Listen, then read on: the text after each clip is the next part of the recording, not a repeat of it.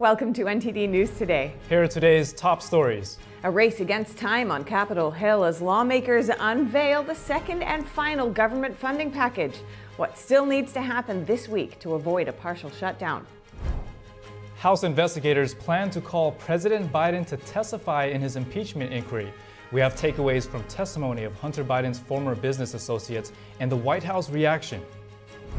Rising crime in Washington, D.C. How does it impact Congress and visitors? We have the highlights on what lawmakers are discussing.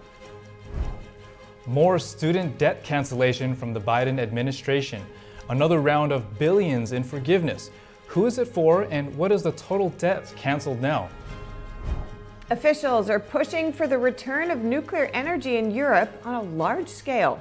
Why they're changing course now? A solution to space junk. A British company is aiming to fix this decades-long problem that's growing ever worse. Find out what their special tool is.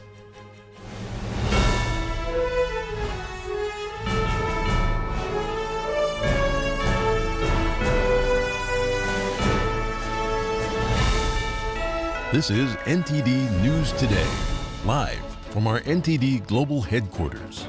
Here are Stephania Cox and Chris Beers. Hi, I'm David Lamb, sitting in for Chris Beers. And to begin the show, some breaking news. The Department of Justice and 16 states have filed an antitrust lawsuit against Apple. The long-anticipated lawsuit comes after years of allegations by critics that Apple has harmed competition.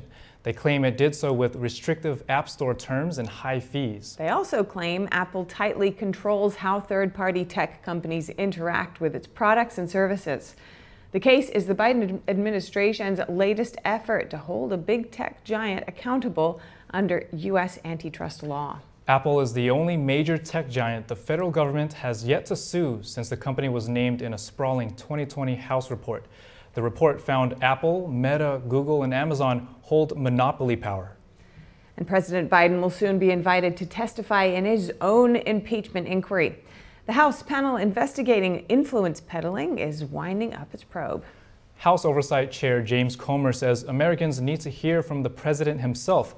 He says that way, President Biden can explain why his family received tens of millions of dollars from foreign companies with his assistance. Two of Hunter Biden's former business associates testified yesterday. NTD's Jeremy Sandberg has takeaways from the hearing and the White House's response. Let the record show that the witnesses... Hunter Biden's former business associates Tony Bobulinski and Jason Galanis testified Wednesday as part of the House impeachment inquiry into President Biden. Both said Joe Biden had been involved in their past business dealings. Galanis is serving a 15-year sentence on fraud charges and testified from prison. He says the aim was to make billions using the Biden family name in foreign business dealings. He testified Hunter Biden put his then vice president father on speakerphone with a Russian oligarch and her husband in 2014 and leveraged the family name with Chinese businessman Henry Chao. He testified Chao, chairman of Chinese Communist Party-linked Harvest Fund Management, was seeking partnership to gain political access in the U.S. and around the world. Galanis says prosecutors were uninterested in evidence he had of Hunter Biden's crimes and believes the reason was political. I believe I've been a victim of a pattern of retribution by the Department of Justice. I believe I'm putting myself at grave risk within the BOP for providing information on these matters concerning the president and his son. Galanis also testified he was sexually abused by a member of the prison staff at FPC Pensacola last year. He persisted in sexually harassing me for many months thereafter. I had hoped to receive home confinement, which would remove me from danger. Bobulinski started off by accusing Representatives Jamie Raskin and Dan Goldman of lying. We keep hearing from certain corners that our democracy is at risk and democracy is on the ballot in 24. Yet the same people preaching this mantra know better. They continue to lie directly to the American people without hesitation and remorse. He alleged Hunter Biden and James Biden had perjured themselves during deposition. Democrats called convicted businessman Lev Parnas to testify, an associate of Rudy Giuliani. I will invite President Biden. House Oversight Chair James Comer says he will invite President Biden to testify in the coming days. He's also considering ethics-related bills to target influence peddling or foreign lobbying among officials. The panel will issue a final report with recommendations once the inquiry has concluded. The White House says Republicans need to move on and focus on other issues. White House spokesman Ian Sams called it a sad stunt and told Comer to call it a day, pal. Jeremy Sandberg, NTD News. As we move closer to November, President Biden has more than double the money in the bank compared to former President Trump. Trump, meanwhile, has a slight polling advantage in swing states, which could decide November's election. In February, Biden's campaign said it raised more than $53 million, giving it a total of more than $155 million. Trump, meanwhile, raised $39 million in February, with a total of $74 million. This week, President Biden attended 2 private fundraising events in Texas. Trump's campaign is bogged down by legal fees. Just last month, his political action committee, Save America, spent more than $5 million on legal fees. And congressional leaders today rolled out the final $1.2 trillion funding package ahead of the Saturday shutdown deadline. The new package would boost budgets for both border and defense. Congress passed 6 bills earlier this month to fund some government agencies for the rest of the fiscal year. Several critical government operations need to be funded by this Friday, including the Departments of State, Defense, Homeland Security, Labor, Education, and the legislative branch. Under House GOP rules, leadership typically requires 72 hours for members to review bill text before a vote. In the Senate, objection from any one senator could derail a quick vote. If the government misses the deadline, it would likely have limited impact to government operations if funding were to be restored before the end of the weekend. And coming up, news details on the death of Senator Mitch McConnell's sister-in-law. Police say the shipping billionaire was intoxicated at the time of the fatal car accident. As the Biden administration increases car regulations, a statistician says more electric vehicles wouldn't affect the environment as intended. More in just a moment here on NTD News Today.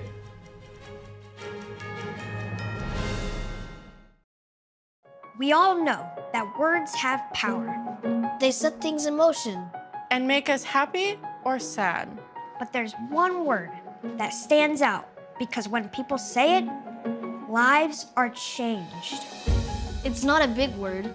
It's itsy bitsy. It's only 3 little letters.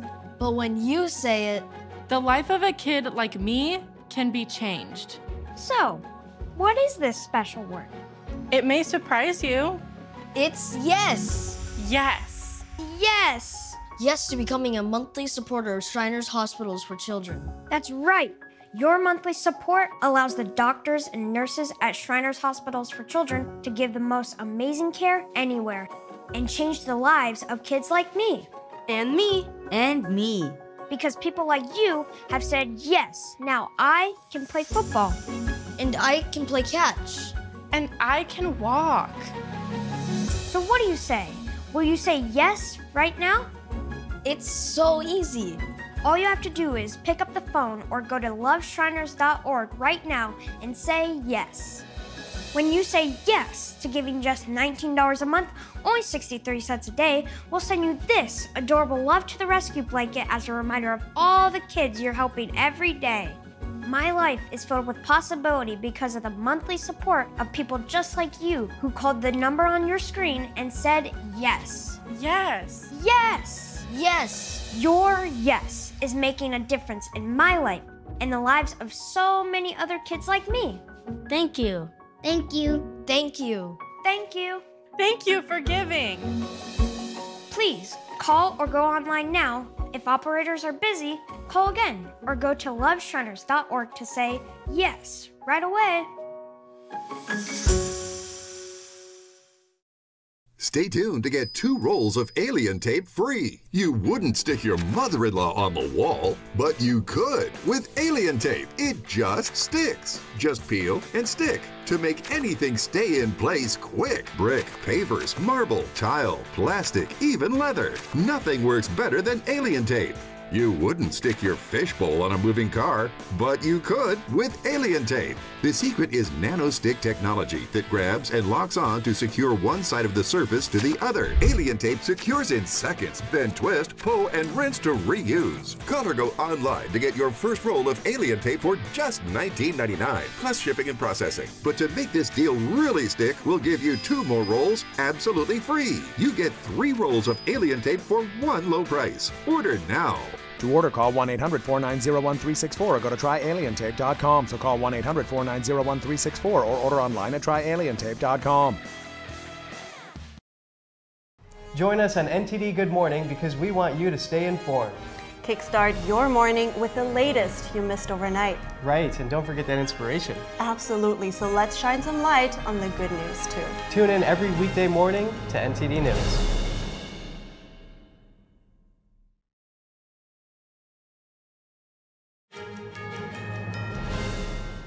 The Federal Reserve isn't budging on its key interest rate, despite the nation facing the highest inflation in decades.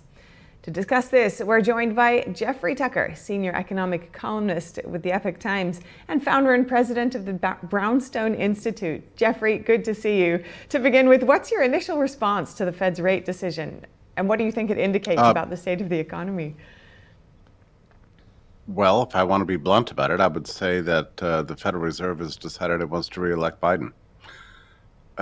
Because there's no basis for believing that we need rate cuts, much less 3 over the course of the year. We've had terrible inflation numbers this year, 3 straight months of increasingly bad data. And that's just the official rates. In an article for Epoch Times, I explained that more and more economists are looking more carefully at the way the CPI is calculated. I had an article yesterday that showed that Lawrence Summers, formerly president of Harvard, has an article in MBER that just came out last month that recalculates a 2023 inflation rate as having peaked at 18%. Now, that makes a lot more sense from the point of view of consumers. That seems like more or less where we were.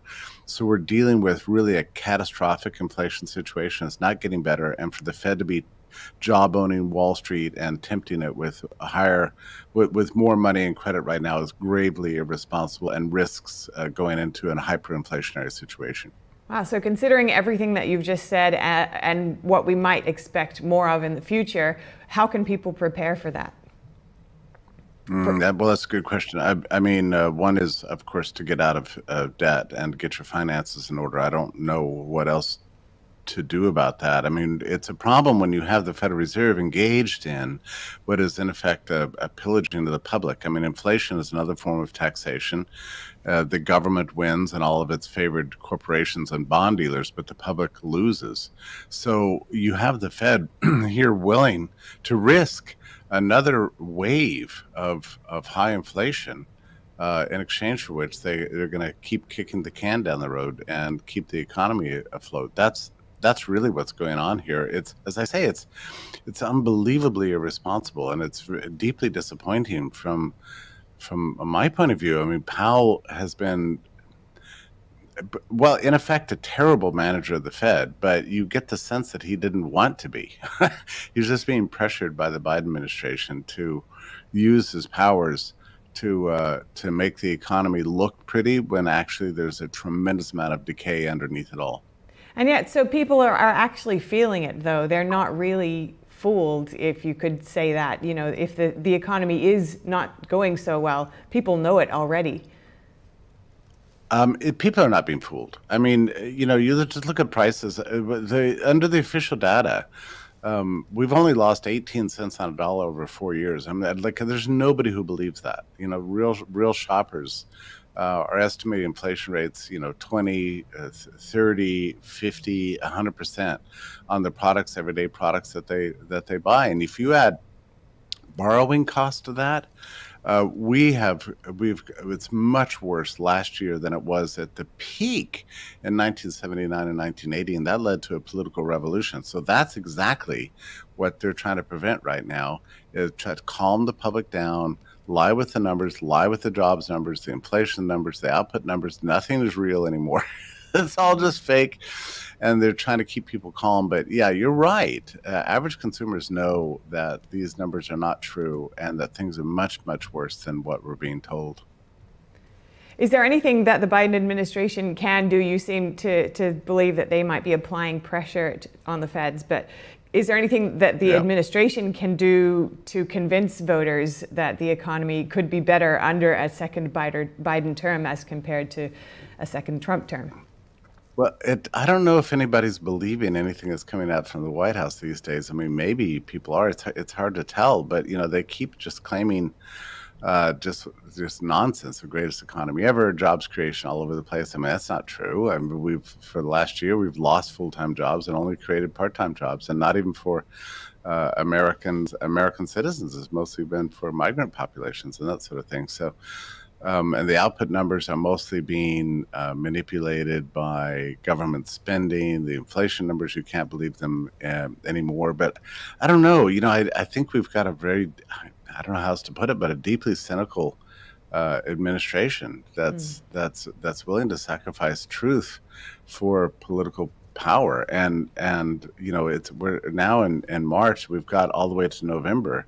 And that's all they're really concerned about, is making it all the way to November so they can continue to claim this is a great economy, even while people are suffering. But, we're seeing the decay in all sorts of numbers, one of which is falling credit standards, credit ratings for average people. We've seen the first big downtick that we've seen in many years. In credit ratings, which means people are not paying their bills. Yeah, and for some time now already, the Biden administration has kind of dropped or eased off that term Bidenomics. It didn't show up in President Biden's recent speech to the nation. So we can see that they're also sensing this and responding in some sense. But thank you so much, Jeffrey. That's all we got time for now. But Jeffrey Tucker, senior economic columnist with the Epoch Times and founder and president of the Brownstone Institute. Always great to speak with you. Pleasure. And today, lawmakers hearing testimony about crime in D.C. and the hearing focuses on how the rising danger impacts visitors and congressional operations. The hearing is held by the Committee on House Administration, titled Safety on Capitol Hill, D.C. Crime's Impact on Congressional Operations and Visitors. Let's listen. D.C. crime is out of control. Anyone who lives, visits, or works in D.C. has seen the impact that weak on crime policies have had on public safety. In recent years, the D.C. City Council has taken a variety of steps that have weakened the city's crime laws, requiring Congress to step in. In 2020, the D.C. City Council cut $15 million from the Metropolitan Police Department budget. Simultaneously, the Council repeatedly passed temporary emergency policies that restricted police officers' authority and changed the D.C. criminal code. For the first time in 30 years, Congress had to act and nullify a D.C. law because it was so ridiculous. Crime in D.C. is so bad that President Biden was shamed into reversing his veto threat. Months later, the House and Senate had to act again. We passed another resolution to overturn the anti-police policies implemented by the D.C. City Council. Unfortunately, President Biden vetoed this bill. This was a missed opportunity, as today, D.C. crime continues to remain a problem. In my hometown of Wisconsin, I hear from countless families who are concerned with crime and policies we have in place. Last spring, Wisconsin adopted a new amendment to our state constitution related to bail reform. This amendment came as concerns for public safety and crime continued to increase. The same can be said for Capitol Hill today. I hear from visitors and staff alike who share their concerns about crime in our nation's capital. Capitol Hill, specifically Ward 6, which encompasses the Capitol complex, has seen an increase in violent crime in the past few years. I'd like to note for committee record that we invited Ward 6 Councilman Charles Allen to our discussion today. The committee made several attempts, but unfortunately, Mr. Allen did not answer our request to participate in today's hearing. As chairman of the Committee on House Administration, I'm committed to ensuring our nation's capital and surrounding areas safe for every American family. I think we can all agree, whether you're here for a tour of the Capitol or to meet with your representative, every visitor deserves to feel safe. Each year, the Capitol Visitor Center alone welcomes an estimated 2.5 million visitors to our nation's capital. However, in the last year, we've seen a dramatic increase in crime in Washington, D.C., particularly near the Capitol complex. Let's examine the numbers.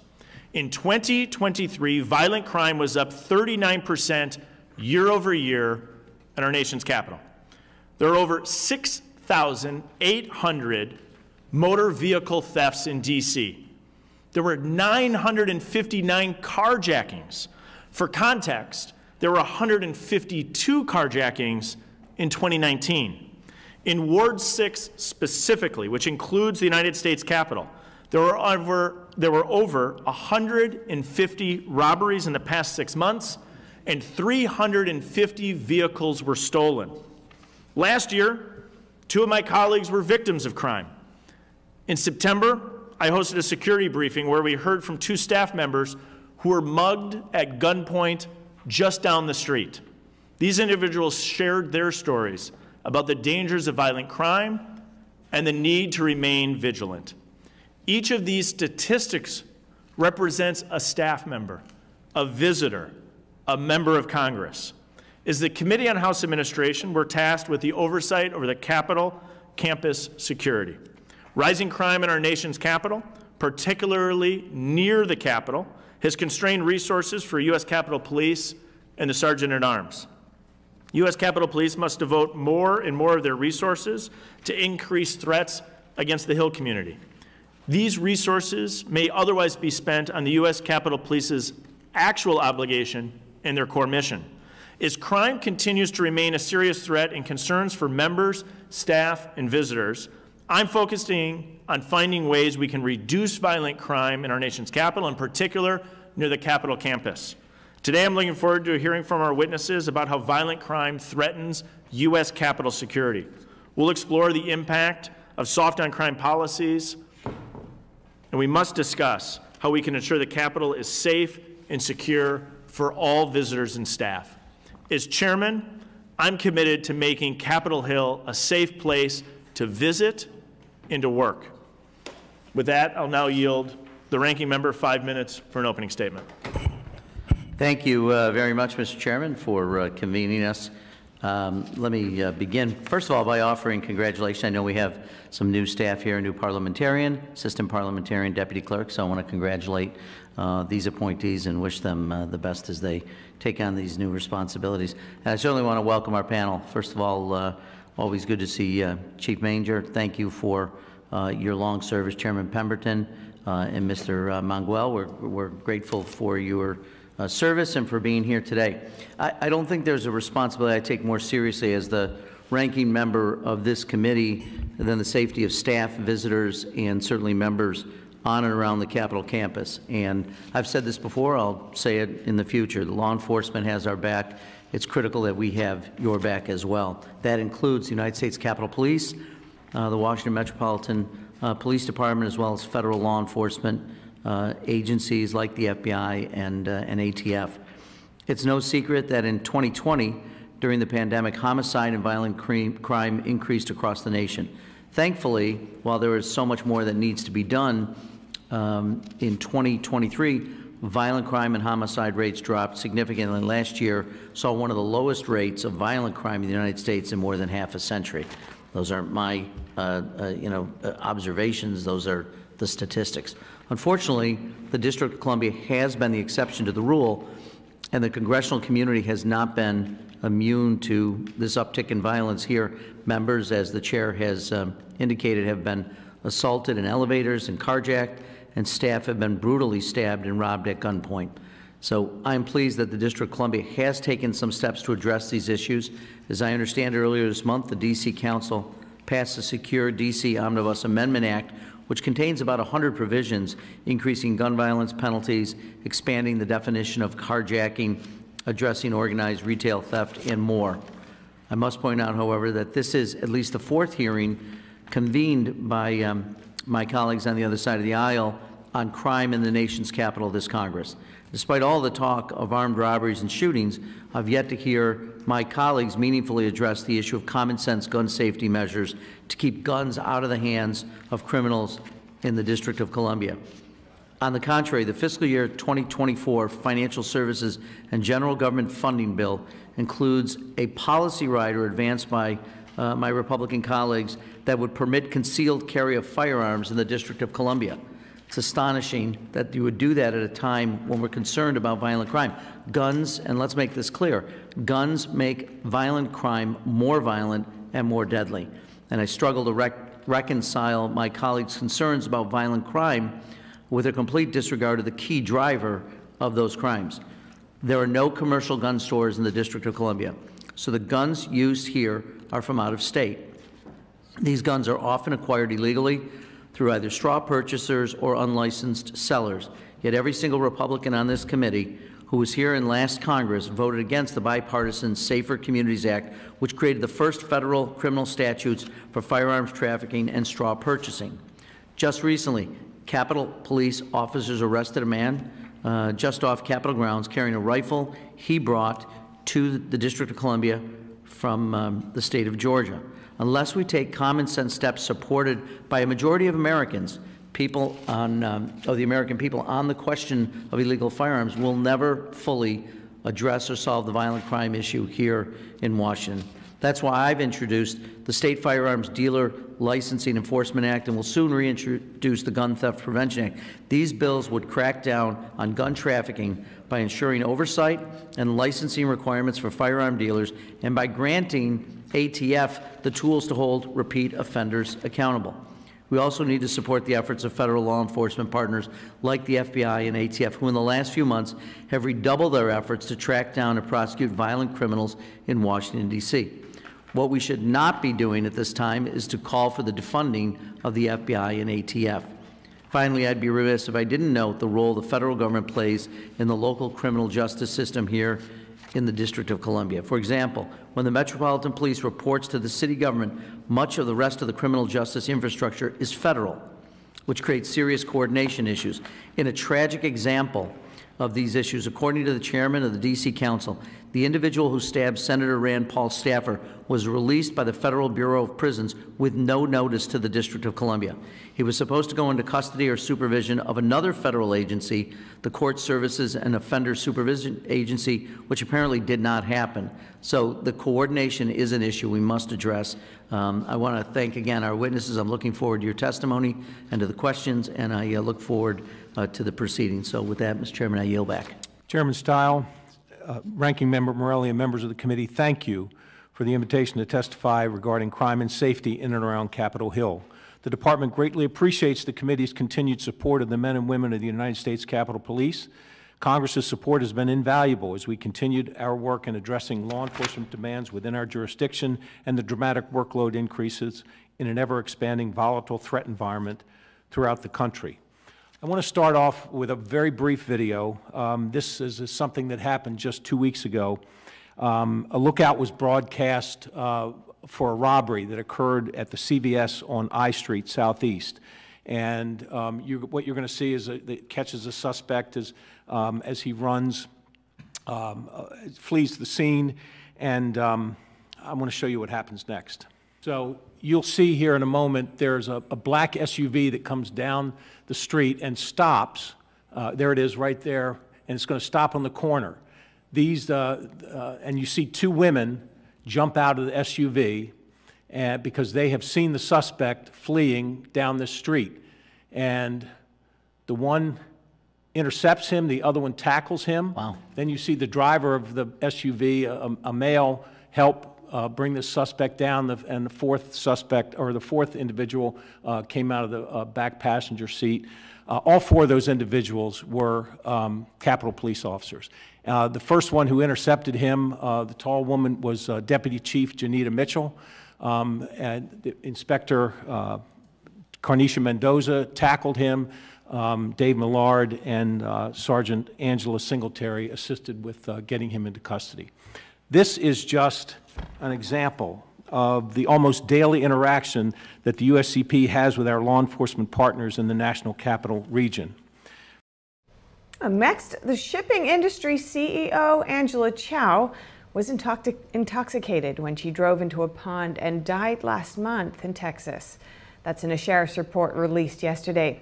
The sheriff's office says Chao's blood alcohol level was nearly 3 times the state's legal limit and called her death an unfortunate accident. Chao was sister-in-law to Senate Minority Leader Mitch McConnell.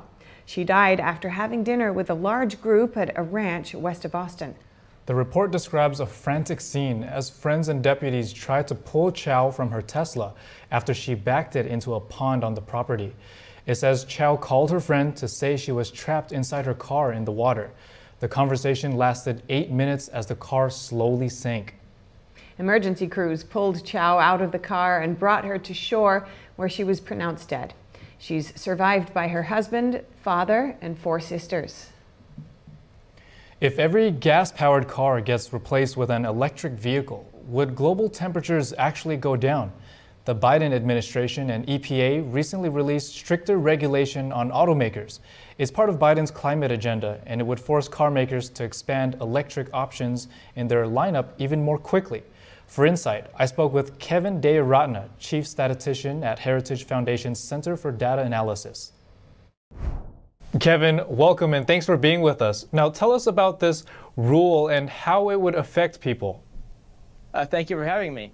Yes, so the tailpipe rule that was just issued by the Biden administration is intended to curb greenhouse gas emissions from the transportation sector for the purpose of averting climate change. And it's interesting because it is going to require people to purchase more expensive cars. Quite frankly, automakers are not going to be able to meet these requirements.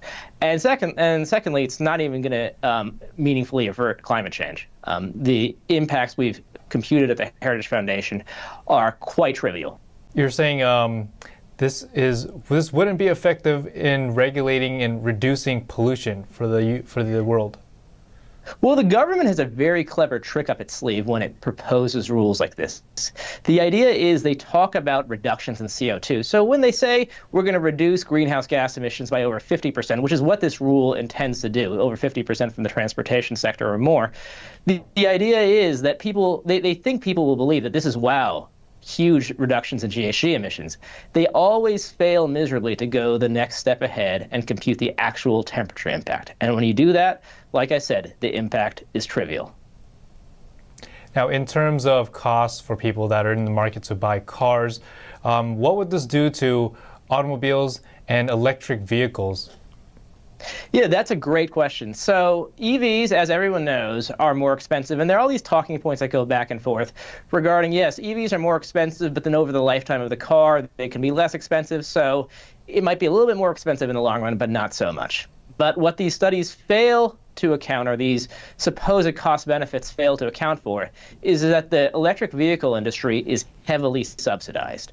And there's a study that was put out by the Texas Public Policy Foundation that found that over a 10-year time horizon, EVs are on average subsidized by about over $50,000. So a tremendous amount of government involvement goes into subsidizing these vehicles. And again, the purpose is climate change. But like I said, these policies are going to have no impact. Just to reiterate, again, by the end of the century, these policies will have no more than 0.07 degrees Celsius temperature mitigation. How do people feel about electric vehicles in the market? I mean, there's a significant amount of heterogeneity regarding, consumer behavior regarding electric vehicles and how they feel about them. Again, some people like EVs, and we have nothing against EVs in particular. I mean, people should be allowed to buy EVs, but people should be able and allowed to buy the vehicle of their choice. EVs are more expensive, and they're not necessarily the best fit for everybody. They don't really do too well in cold climates, for example, and as well as extremely warm climates. So again, the question is, people should be allowed to purchase a vehicle that is to their liking and best for them. And these government mandates don't get us there. All right, Kevin, thank you so much for your analysis and insight. We're glad to have you on the show. Thank you for having me. Coming up, House Judiciary Chairman Jim Jordan launches an investigation into the IRS. The lawmaker suggests the agency is using artificial here. Yeah, it can, and it might. These people, they're not interested in the facts. They're not interested in anything except crushing people that are in their way. There needs to be a formal deprogramming of the cult members. A strong church can stop this.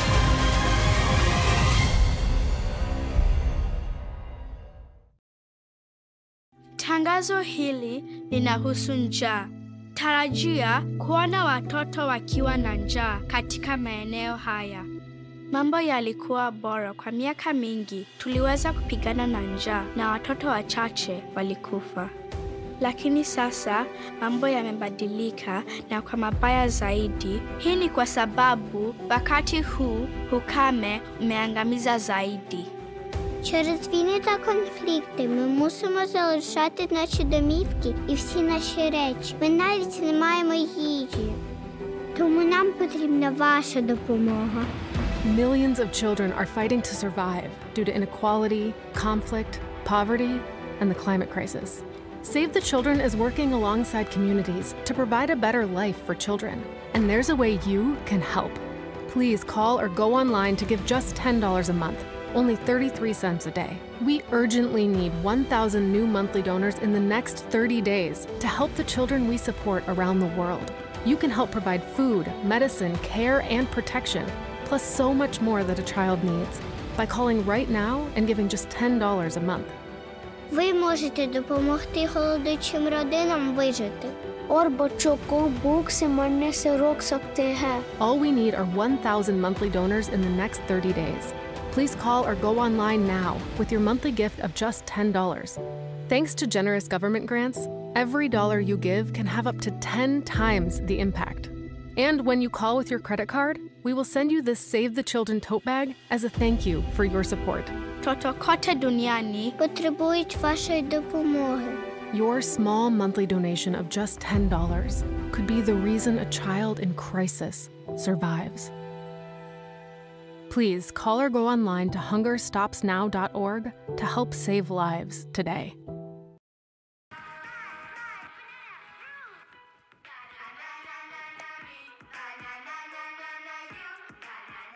Losing the fear of looking foolish comes with age. Who did you steal him from? Losing your way in your own home doesn't. Confusion with time and place may be a sign of Alzheimer's. Mom, are you okay? Yeah, I'm fine. Early detection gives you and your loved one time to plan for the future. Learn the warning signs of Alzheimer's.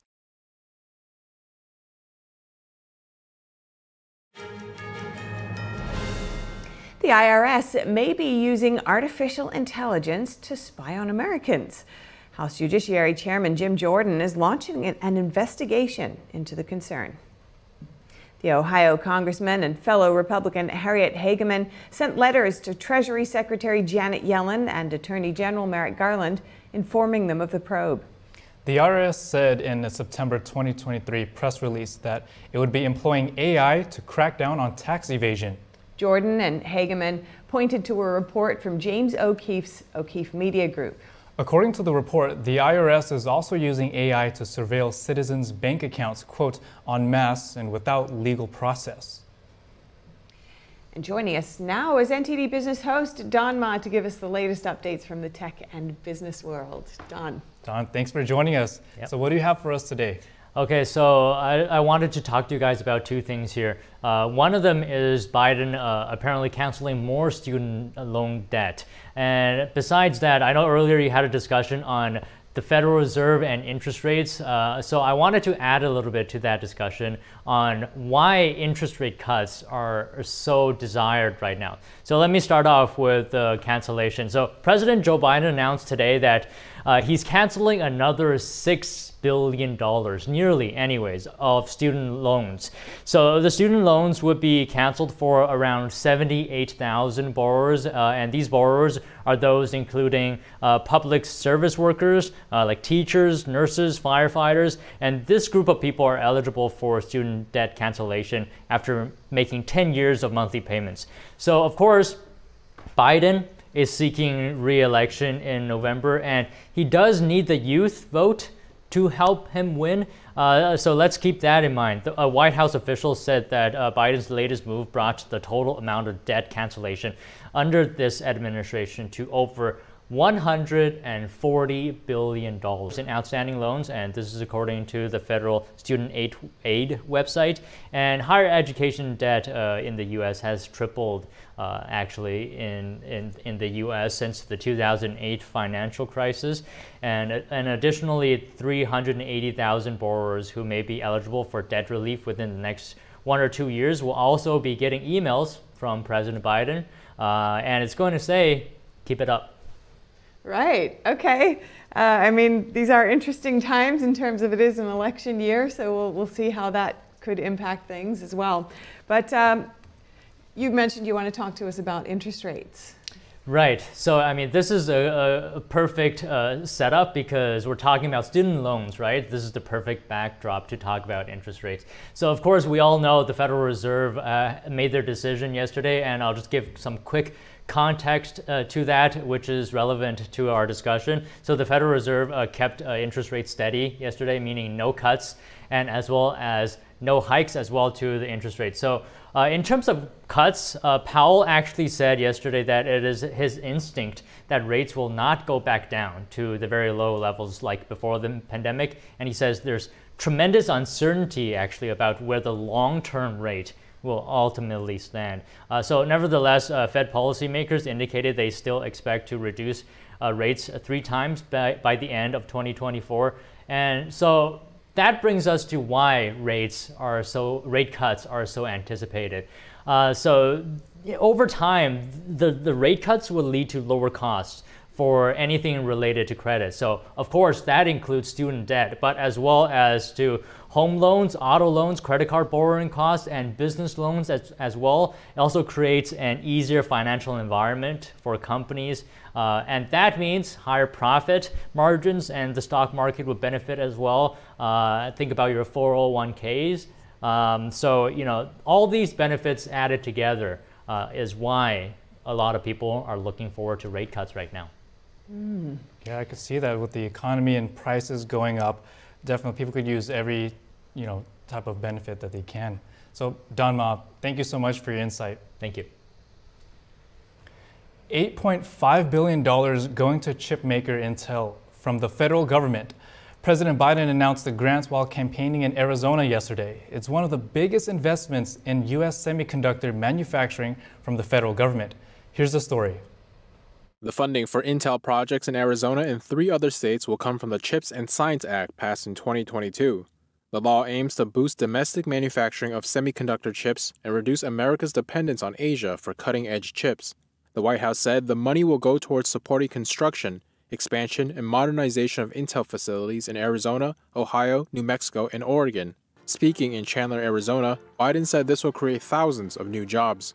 Today's investment helps all Americans in red states and blue states, all across America, urban, rural, suburban, and tribal communities.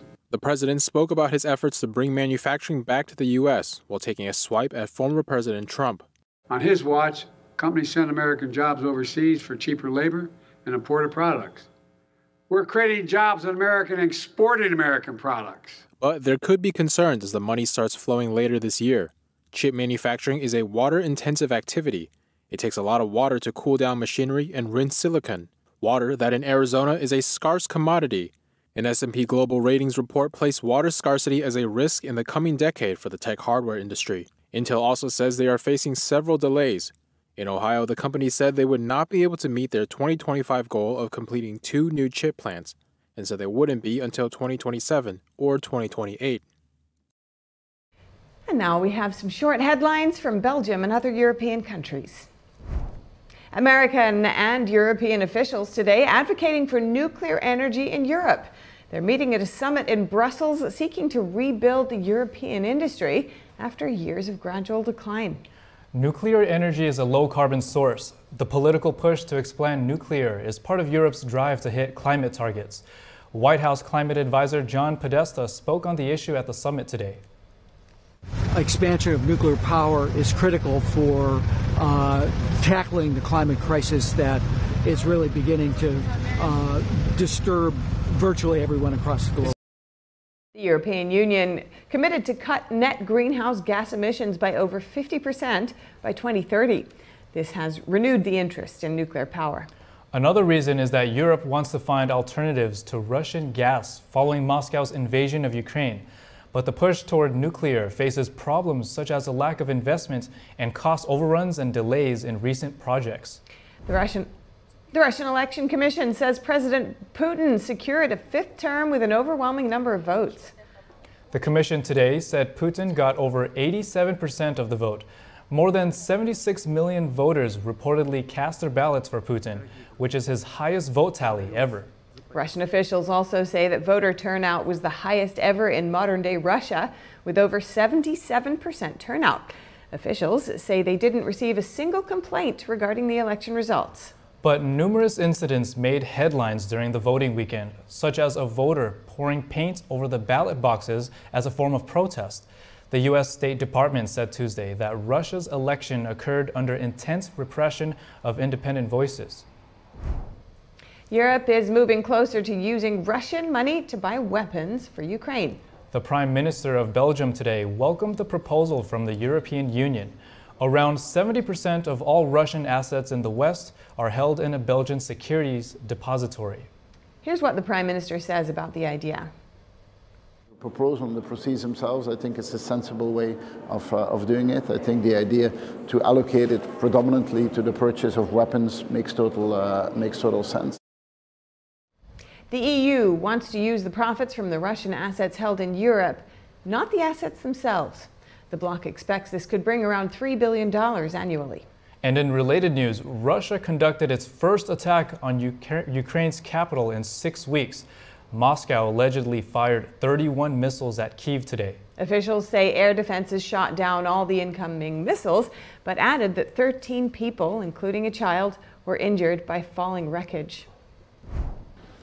Coming up with spring in the air, it's the right time for all kinds of traditional Easter-themed treats. We'll have more on London's colorful cupcakes shortly here on NTD News Today. Presenting the heritage of traditional Chinese martial arts, fostering martial ethics, and reviving the true tradition.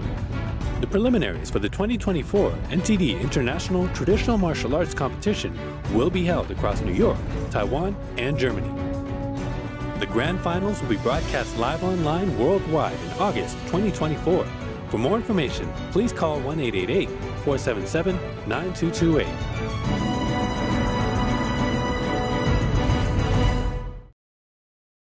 My name's Jen Marshall. I've been playing professional football in the Women's League for 3 years now. We're about 3.5 weeks out of my second surgery now. I had no pain whatsoever, no tingling, no numbness, and I felt incredible. I'm able to do pretty much anything. He doesn't want me pushing it too much, but I'm able to do, assisted pull-ups now. I'm riding a bike. I'm walking continuously at an incline on treadmills. I can do push-ups again. I can get out of bed, no problem. You're in great hands. Visit AskBenati.com.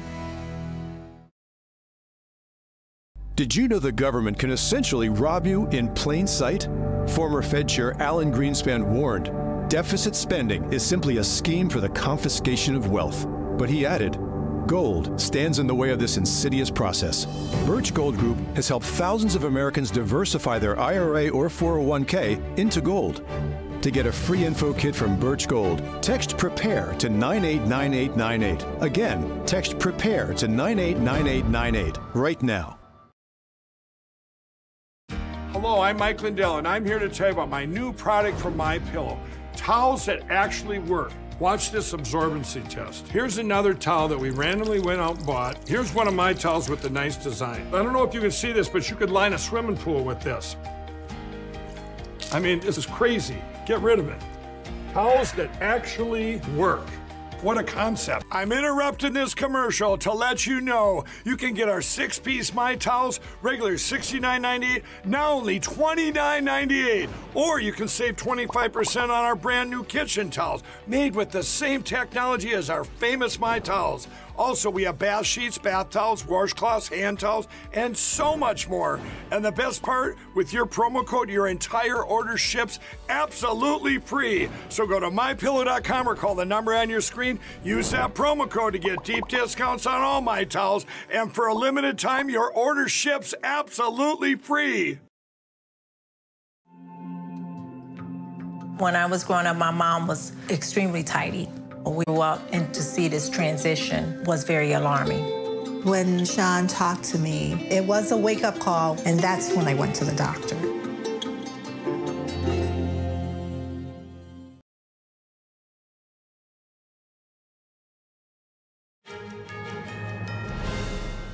Trash floating around the Earth's orbit is a growing problem. A new company called Astroscale has a solution to catch old satellites and other space junk. Let's take a look at what may be the future of space trash removal. The UK company aims to solve a decades-long problem that's getting worse. At stake are billions of dollars in assets. This includes orbital devices crucial to navigation and smartphone maps, text messaging, calls, and internet connections used by people globally. Space debris is a big problem for all of us on Earth. Basically, since the start of the space age in 1957, we've had a throwaway culture in space. We've put lots of objects in space, and we've basically not removed them. We've not recycled them or done anything else. The sheer size of the problem is quite surprising. So there's 10,000 tons of debris in space, near 40,000 objects, all floating around in different orbits. The possible dangers to people in orbit is even more concerning. Another big risk is human risk. We have quite a few astronauts in orbit now. There's going to be more commercial space stations planned over the next few years. How does the process of removing space junk work? We're using a robot arm to capture the space object in question and then bring it close and then bring it down to a lower orbit and then release it so it can burn up in the atmosphere. And we've removed that debris object then. Nick Shave expects the technology to be ready to go in 2 or 3 years. Astroscale is also looking at refueling satellites while they're still in space.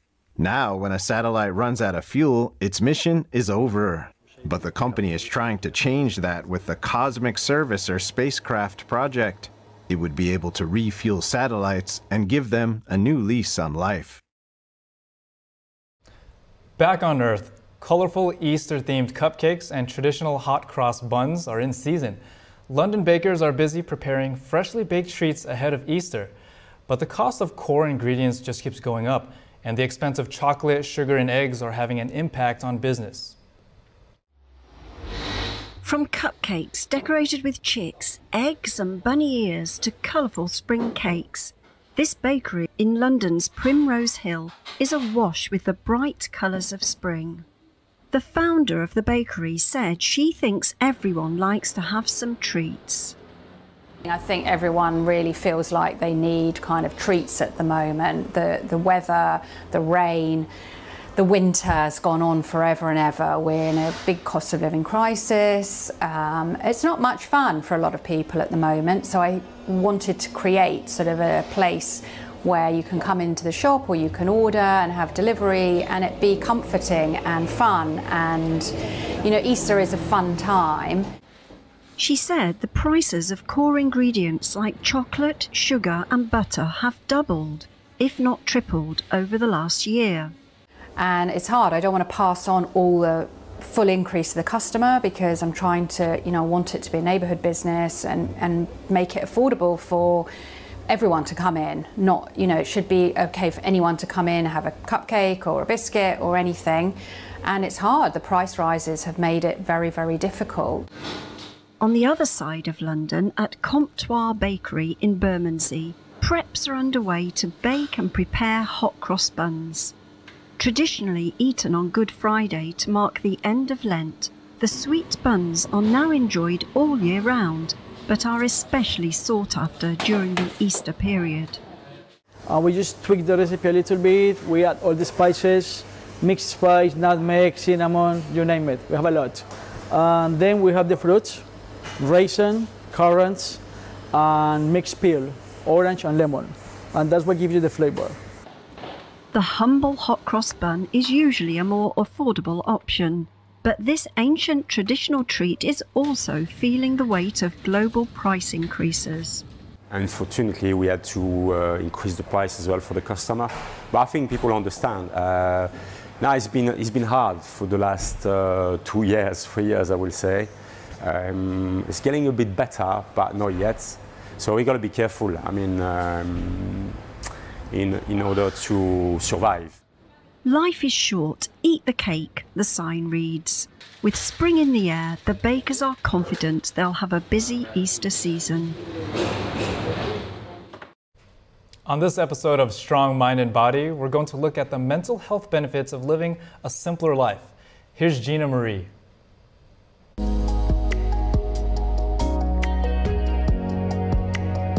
Many of us are driven by a desire to never be bored and to do more and achieve more.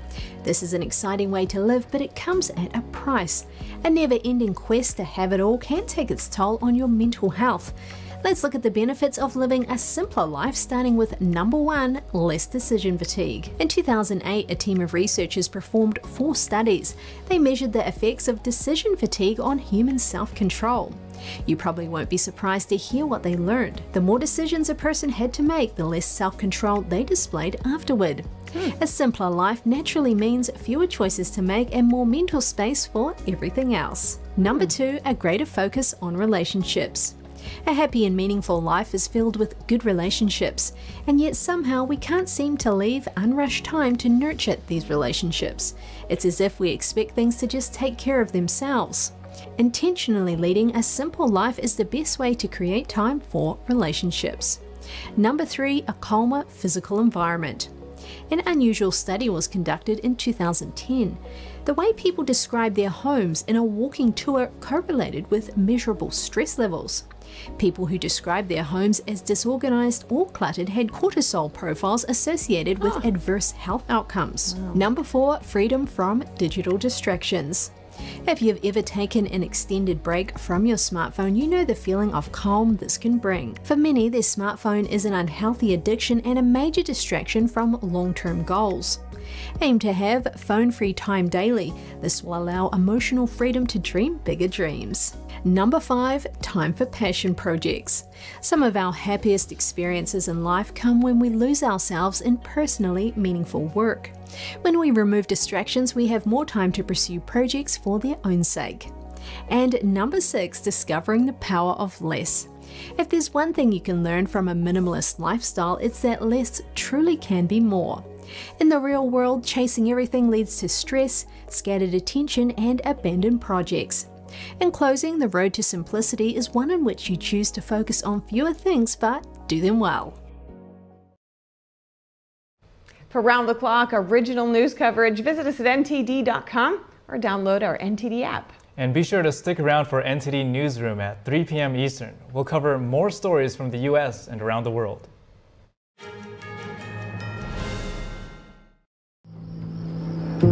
I didn't ask to lose my mother or to be abused at 5 years old. I didn't ask to be kicked out of my house with nowhere to go. I'm so sorry. I didn't ask for any of this. But I did ask for help, and Covenant House was there. Thanks to their love and support, and to generous people like you, I got what I needed to take control of my life. For the young people who didn't ask to be put in unthinkable situations, Covenant House is there providing safety, hope, and a brighter future. Call or go online now. For a gift of only $19 a month, just 63 cents a day, you can provide hot meals, safe shelter, medical care, and love to more than 2,000 young people who sleep at a Covenant House every night. 1 in 10 young adults will experience homelessness this year. Your gift can help reach them when they need it most. I didn't ask for my parents and my family to disown me. I didn't ask to end up in a homeless shelter. The beauty of it all is that I found Covenant House. The need is overwhelming, but your monthly support will make sure no young person is ever turned away. Call or go online right now to safeplacetosleep.org with your gift of just $19 a month. With your monthly donation, you'll receive this soft, comforting blanket as a reminder of the warmth and safety your gift will provide a young person tonight. Covenant House really helped me and really helped mold me into the woman I am today. If there's no Covenant House, where would I be today? Your monthly gift is urgently needed to reach young people in communities like yours who didn't ask to be put in unthinkable situations. Show them they're loved and not alone. Call the number on your screen or go online to safeplacetosleep.org. If you're buzzed and doing this,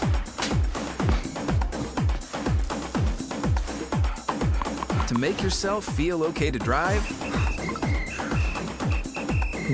ZWX.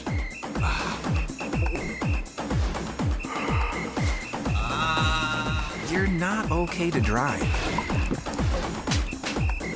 YGKLVW. Regular you.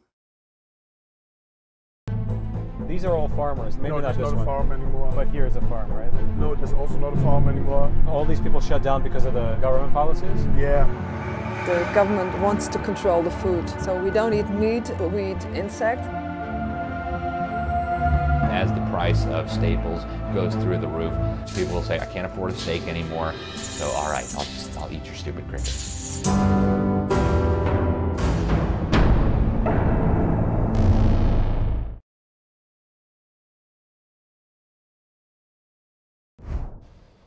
Welcome to NTD News Today. Here are our top stories. Mexico doesn't want to take back illegal immigrants from Texas. What the country's president now says about a controversial immigration law from Texas. An election official in Milwaukee found guilty in a case involving fake absentee ballots. Her explanation and more on the case. Are airlines unfairly or deceptively monetizing passenger data? The Department of Transportation aims to find out. More on their probe. Researchers are calling for U.S. officials to stop companies from aiding forced organ harvesting in China. We hear how Western technology plays a role. March Madness begins today as the NCAA tournament kicks off. NTD's Dave Martin joins us to discuss what to watch for.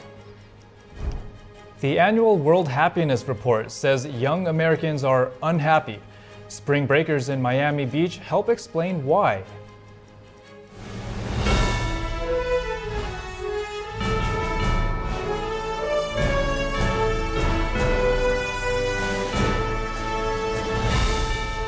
This is NTD News Today, live from our NTD Global Headquarters.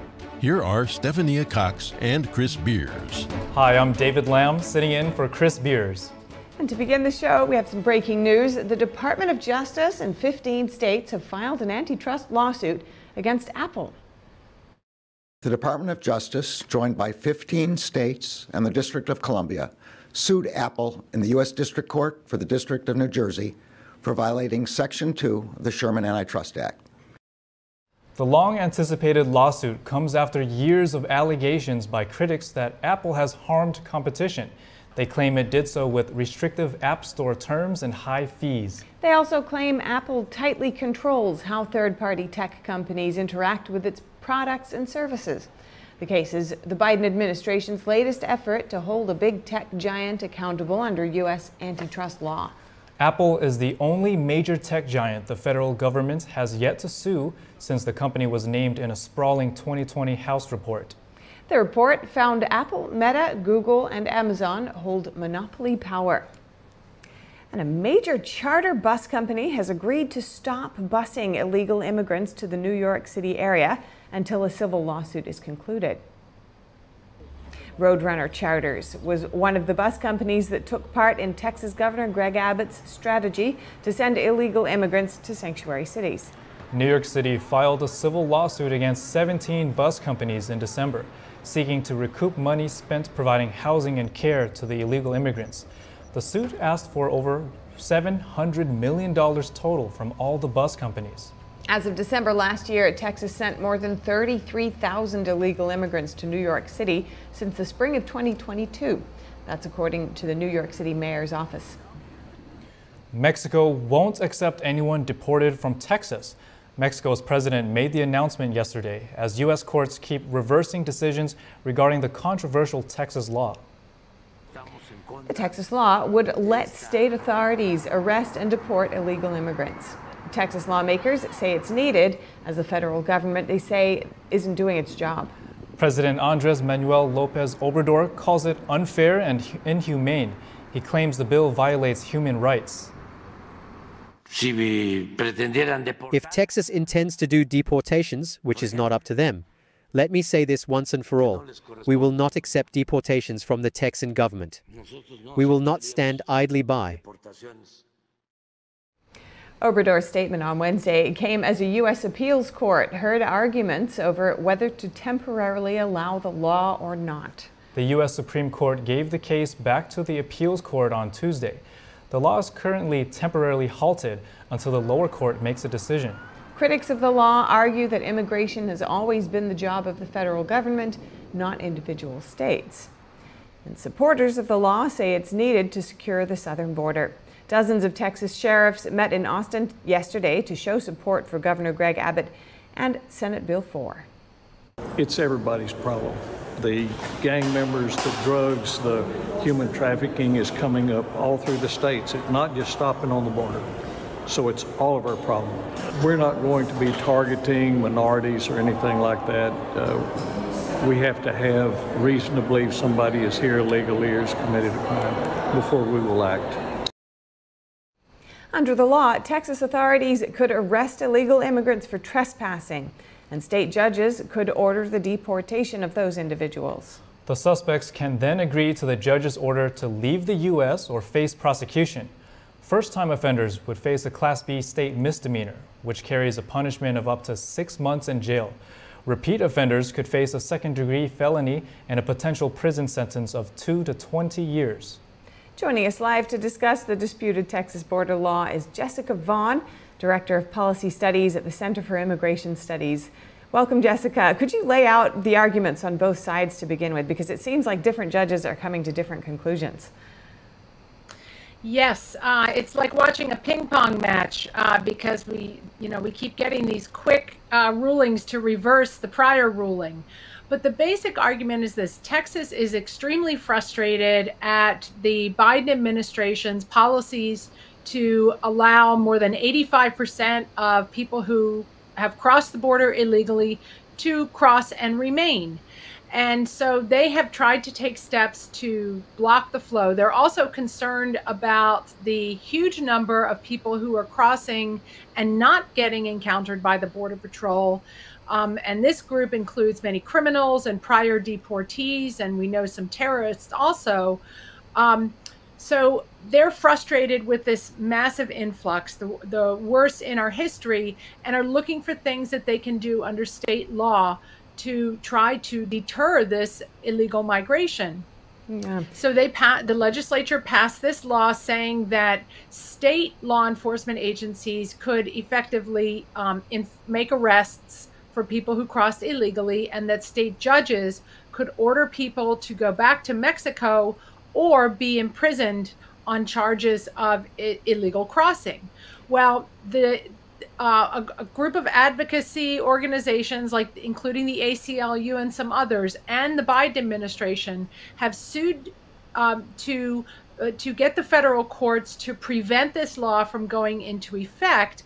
And their argument is that it usurps federal sovereignty and jurisdiction over immigration laws. And they have a point.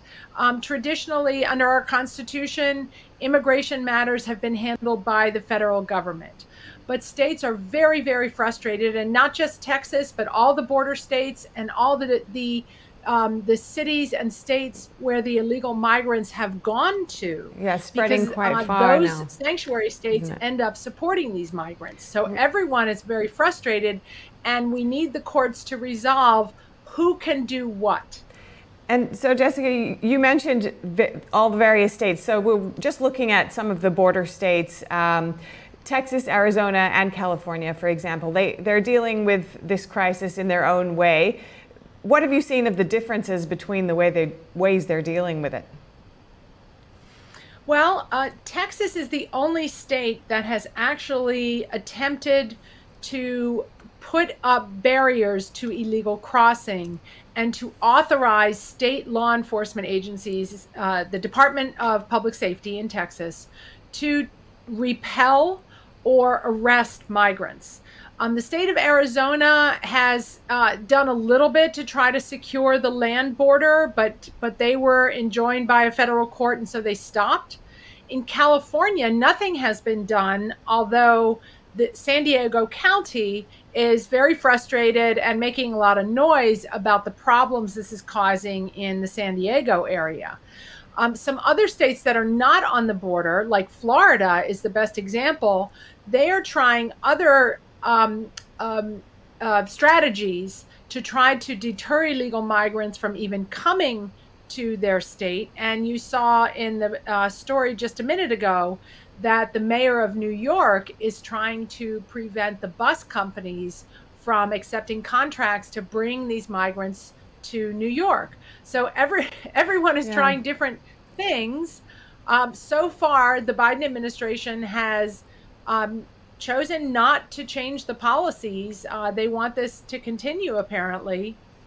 Right. But everyone is struggling with not only the arrival of all these people, but the cost of this and some of the crime problems that have resulted by this huge number of people who are arriving here who, we have no idea of their background or why they're here. And it turns out some of them are here to commit crimes. And certainly, even just from seeing the Biden administration fight this law in Texas, as you mentioned, it looks like they are wanting to hold on to the status quo in terms of the way that they deal with the border crisis. Just briefly, in fact, that's all we have time for, Jessica. Thank you so much, though. Jessica Vaughn, Director of Policy Studies at the Center for Immigration Studies. Thank you so much. Thank you. Zooming in on former President Trump's legal cases, the Trump campaign is asking for donations to pay a bond in the New York civil fraud case. The Trump campaign sent a message to supporters. He's calling on them to, in his words, chip in and stay in, stop the witch hunt against President Trump. The message says Trump is at risk of losing his New York properties to State Attorney General Letitia James, who brought the case. The message links donors to the Joint Fundraising Committee, where Trump typically asks supporters to contribute. Trump must pay $454 million out of his own pocket or post a bond to stave off the state's seizure of his property. And turning to a former Milwaukee election official who obtained fake absentee ballots. Kimberly Zapata is now found guilty. The jury yesterday returned a guilty verdict for one felony count of misconduct in public office and 3 misdemeanor counts of election fraud. Zapata could spend up to 5 years in prison when she's sentenced in May. The former election official argued she was trying to expose weak points in the state's election system and demonstrate how easy it was to get fake ballots. She worked as deputy director at the Milwaukee Election Commission in October 2022. She allegedly used her work computer to get a hold of 3 military absentee ballots using fake names and social security numbers. And over in Alabama, Governor Kay Ivey officially signed a new law that strictly punishes ballot harvesting. Ballot harvesting is when groups or organizations collect and turn in completed election ballots for voters. The law makes it a Class C felony to get money or a gift for handling someone else's absentee ballot application, and it's now punishable by up to 10 years behind bars in Alabama. Paying another person or group to pre-fill or handle an absentee ballot application is now a Class B felony with up to 20 years in prison possible. There are exceptions for people who are disabled, blind, or unable to read or write, as well as overseas military personnel. Senator Joe Manchin says from now on he'll vote against judicial nominees if they don't have some bipartisan support. Manchin voted against several judicial nominees this week. The West Virginia Democrat is set to retire at the end of the year. In an interview Wednesday, he said he will only vote for nominees who have the support of at least one Republican senator. He says if a candidate is halfway decent, they'll get at least one Republican vote. The independent-minded Manchin is a critical swing vote in the closely divided Senate. He says this is his way of practicing bipartisanship, something he views as essential in Congress. Up ahead, are airlines unfairly or deceptively monetizing passenger data? The Department of Transportation aims to find out. More on their probe just after this break. Alabama is putting the brakes on diversity, equity, and inclusion programs in public schools. Hear about the new law and why the governor opposes DEI.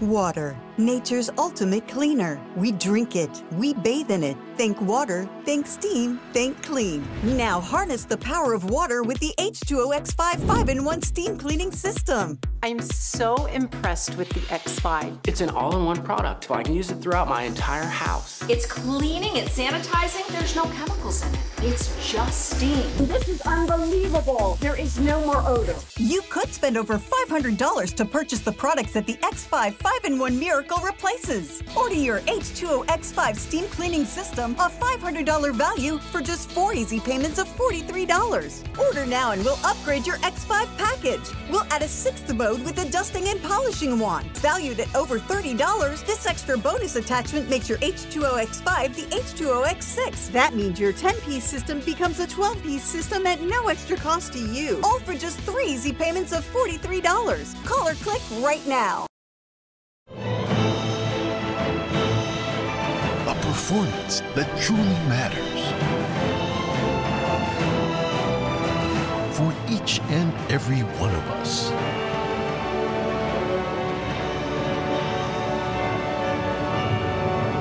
This is what you've been waiting for.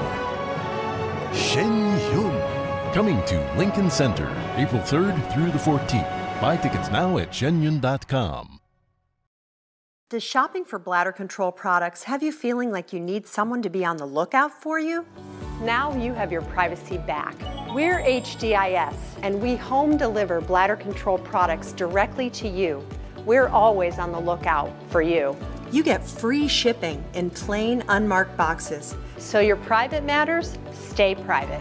We understand how you feel. For over 35 years, we've delivered bladder control products to millions of Americans, just like you. You don't have to worry about incontinence any longer. Call now for your free product sample pack and over $45 in money-saving coupons. At HDIS, we're always in stock. We carry all brands in hundreds of styles and sizes. You'll be sure to get what you need, guaranteed. For your free sample pack with your free catalog and $45 in money-saving coupons and free product samples, call 800-701-6159. That's 800-701-6159. Hillsdale College is reaching and teaching millions of Americans to pursue truth and defend liberty. But to do that in an even bigger way, we need your help. Your generous support helps educate students from kindergarten to college, all while refusing every penny of government funding, even indirect funding like student loans or grants. And your dedicated giving allows us to teach millions of Americans through our free online courses. You make all the difference. Give a gift today. Just use this link.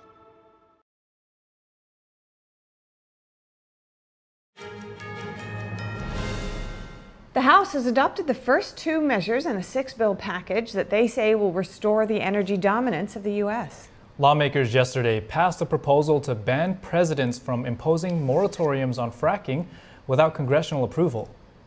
They also approved a measure to block oil and gas regulations and royalty rate hikes on federal public lands. Those are part of 2021's Infrastructure Investment and Jobs Act and 2022's Inflation Reduction Act. Lawmakers say the moves will roll back what President Biden calls his green energy policies. Republicans blame such policies for increasing energy costs and benefiting adversaries, including the Chinese Communist Party, Russia, and Iran. The IRS may be using artificial intelligence to spy on Americans. House Judiciary Chairman Jim Jordan is launching an investigation into the concern. The Ohio Congressman and fellow Republican Harriet Hageman sent letters to Treasury Secretary Janet Yellen and Attorney General Merrick Garland informing them of the probe. The IRS said in a September 2023 press release that it would be employing AI to crack down on tax evasion. Jordan and Hageman pointed to a report from James O'Keefe's O'Keefe Media Group. The legislators wrote that according to the report, the IRS is also using AI to surveil citizens' bank accounts en masse and without legal process. The Department of Transportation is making sure airlines handle passenger information correctly. The agency will check the procedures at the 10 largest U.S. airlines. It will also examine if airlines unfairly or deceptively monetize passenger data or share it with third parties. The department says it could open formal investigations and take enforcement action if it finds any issues. Industry group Airlines for America says carriers take customer information security seriously. The group said air carriers have robust policies and cybersecurity systems to protect consumer privacy. And Alabama Governor Kay Ivey signed into law yesterday a ban on diversity, equity, and inclusion programs in public schools. The bill bans public schools from having DEI offices or teaching what it calls divisive concepts about race and identity. One such divisive concept would be holding people of one race responsible for actions committed by the same racial group in the past. The law also requires universities to designate bathrooms as only for males or females. Governor Ivey says her administration values Alabama's rich diversity, but won't allow what she called a few bad actors to push a liberal political movement using taxpayer funds. And staying in Alabama, lawmakers advanced legislation yesterday concerning LGBT activities in public schools. Teacher-led discussions on sexual orientation and gender identity and displaying pride flags in classrooms would be banned under the measure. Alabama's law currently limits instruction and teacher-led discussions on gender identity or sexual orientation from kindergarten through 5th grade. The law says it must be developmentally appropriate. The new bill would expand the prohibition to all K-12 grades and drop the developmentally appropriate part to make the prohibition absolute. The Chinese Communist Party's forced organ harvesting of innocent civilians. That was the topic of a panel discussion yesterday on Capitol Hill. This as Utah became the latest state to outlaw insurance coverage for organ transplant surgeries in China and other countries known for forced organ harvesting. NTD's Jack Bradley has a story. Addressing the Chinese Communist Party's forced organ harvesting of Chinese people. The Congressional Executive Commission on China addressing one of China's darkest secrets, the non-consensual forced organ harvesting of religious believers like practitioners of Falun Gong. We continue to build the case against the Chinese Communist Party that they are exploiting young men and women, average age 28, thousands of them every single year who are killed to get their organs. Many are Falun Gong practitioners, Uyghurs, other political and religious prisoners.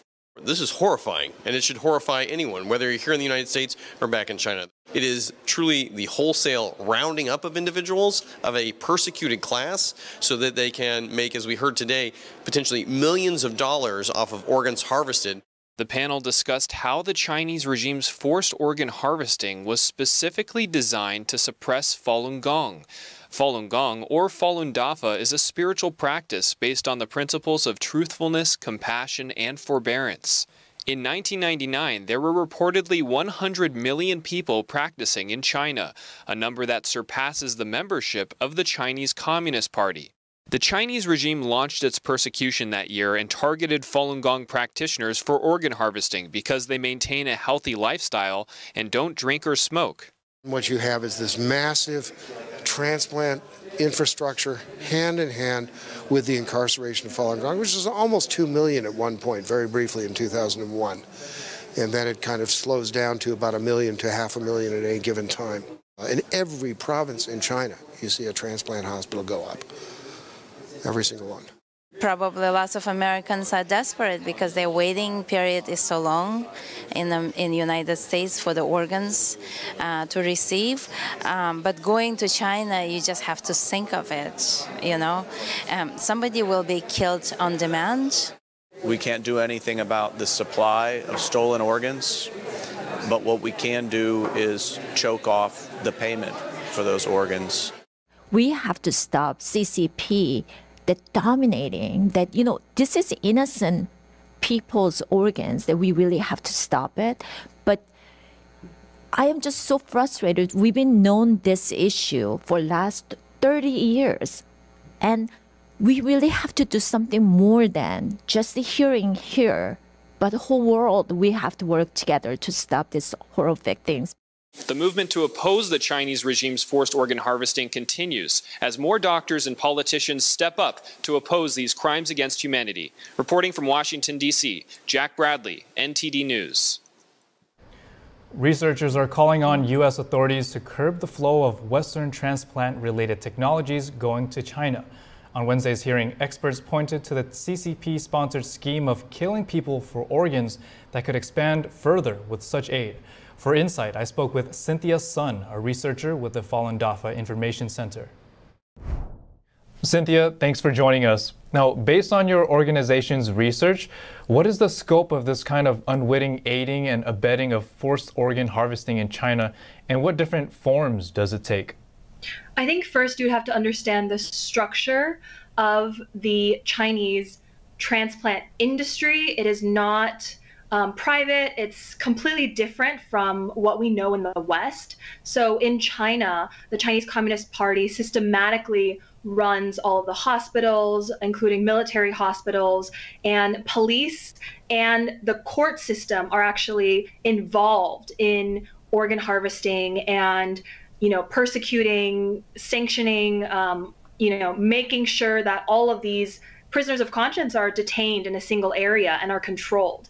And what this creates is a structure where it's completely state controlled and it's completely unethical. And a 2019 report actually found that there was 20 or more global companies that are aiding and abetting. And what that means is China's transplant industry doesn't have enough manpower or enough equipment to sustain itself. And so over 90% of the immunosuppressants, the medical equipment, the surgical tools, and the different things needed for transplant, a lot of them are actually imported from overseas. And that's where the West comes in. Cynthia, what about U.S. doctors and medical institutions? Your organization has been sounding the alarm for years about U.S. medical institutions helping to train surgeons who are Chinese nationals from hospitals associated with forced organ harvesting. Yeah, so that's the issue. Again, a lot of American transplant centers, a lot of medical complexes don't know the reality of what's going on inside China, and they think it's benign. They think they follow, the oath and medical procedures in China, but that's not the case. And so where I come from in Texas, there's been many reports of doctors and patients who've actually heard of people recommending, just go to China, you can get an organ for cheaper, you can book an appointment ahead of time. And things like that really concern my organization and concern other medical experts. Because what that's saying is, you can book someone's death ahead of time. And that's a major sign, that should be the warning and the alarm that everyone needs to see that this is the reality. Organ harvesting is happening in China. And so I think right now the training of Chinese doctors needs to stop unless there's some thorough background check or some sort of reassurance that those doctors are going to be working in an ethical setting in the future. And in your research, you found evidence of systematic medical testing of imprisoned Falun Gong adherents taking place in Chinese detention camps. This is based on your interviews with former detainees. Tell us about your findings. So over the past 6 months, because of the mounting concerns about organ harvesting, it's been happening over 2 decades, and yet people still seem to not think that it's ongoing, that it's continued to this day. And so I, sent out notices and I interviewed over 20 former detainees who've now moved overseas to America, to Australia. And what I found was as early as 2003 and as late as 2018, these people have undergone thorough, repetitive blood testing and organ examinations while they were in detention. And this is completely baffling to the regular person. And I think that's really important because you can't control what Beijing does, but we can control on our side how many people become organ tourists and unknowingly participate in this crime. Cynthia, as you mentioned, Utah's law is about to come into effect on May 1st. Now, in light of these recent legislative developments, what is the significance of Wednesday's hearing and its timing? So this week actually marks the 1-year anniversary of the federal bills passing in the House. So there's a House Bill 4132, which is the Stop Forced Organ Harvesting Act. And like the name says, there will be sanctions against perpetrators involved. There might be fines and potential prison terms for individuals found to be involved in forced organ harvesting, which is a great development. But right now, it's been a year and it's still stuck in the Senate. So I think the hearing today by the CECC really is trying to encourage the Senate to push that forward before the next Congress comes into play. And I hope by November, this will be able to smoothly pass, get to the president's desk, and be signed into law. Cynthia, thank you so much for taking the time speaking with us and sharing your research with us. Thank you so much. It's been an honor. Officials in Rochester, New York are warning residents after a body was discovered in a local reservoir. Authorities asked residents to boil their water before lifting the order earlier this morning. That the boil water notice that had been in effect for those served by the Highland Park Reservoir has been lifted. Water quality tests ordered by Monroe County Department of Environmental Health have confirmed the safety of the water supply. And I remind folks that we did this as an added level of caution. All the city's tests, we test the water regularly, have shown that it was safe, but we had to have this extra added layer of protection out of an abundance of caution, as we said earlier. The city's water authorities discovered an adult male body in Highland Park Reservoir Tuesday morning.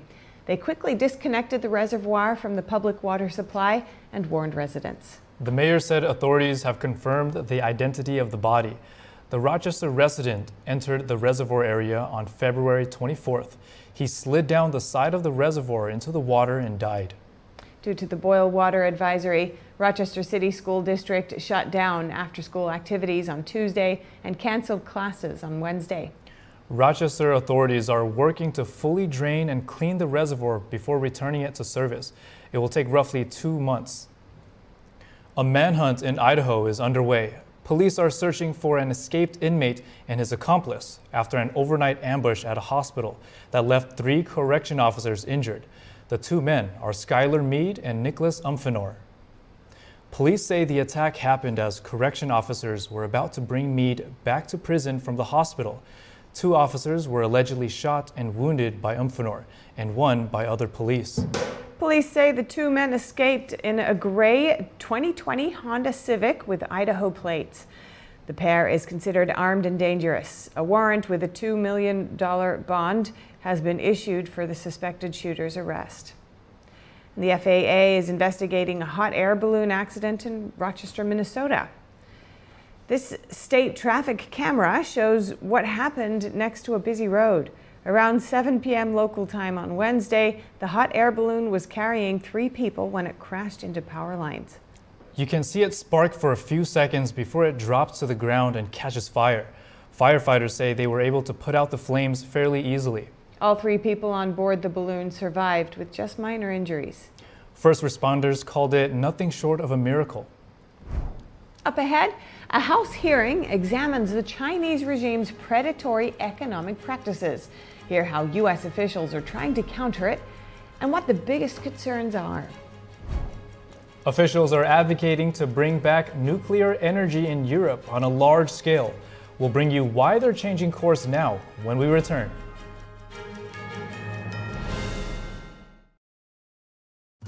Say goodbye to harsh, bitter coffee and hello to a delicious, smooth brew. With specialty quality beans, expertly roasted in-house, you'll taste the difference with every sip. Fermented with a blend of 50 enzymes, Days Coffee delivers a rich brew like no other. Made with the highest grade specialty beans available, you're sure to taste the difference. Elevate your morning with Days Enzyme Fermented Coffee. I go by Jackie. I'm 44 years old. I had 3 kids at the time and single mother. I was working 60 hours a week. Still couldn't pay the bills. Skipped meals so that they could eat. It's been hard because one thing falls into place, 10 things fall out of place. You know, I just can't do this alone and make it work. 1 in 5 children face hunger in America, and food costs are rising. But everyone needs nourishing food to thrive, and they can when we work together so our neighbors can feed their families. Call or go online right now to join Feeding America with your gift of just $19 a month, only 63 cents a day. Together, thanks to a nationwide network of food banks, dedicated volunteers, and the monthly support of people like you, we can fill plates with nutritious food for families across America. One day my mother came over to my house and said, "There's a meeting at the pantry." I said, "Okay," and I went. There were some ladies in there. They were from the food bank. They asked several questions. Some of those were about me and my story, but it helped me to open up a little bit. We're getting closer to the day when no one in America faces hunger, but we can't do it without you. Call or go online now. Visit helpfeedingamerica.org and give $19 a month, just 63 cents a day. 98% of donations go directly to help millions of people facing hunger, from coast to coast and in your own community. And when you give by credit card, we'll send you this exclusive canvas grocery bag to show you are a part of a movement of supporters working together to help end hunger. I have people that I can trust. I have hope. Please call now or make your monthly donation at helpfeedingamerica.org. Working together, we can end hunger in America.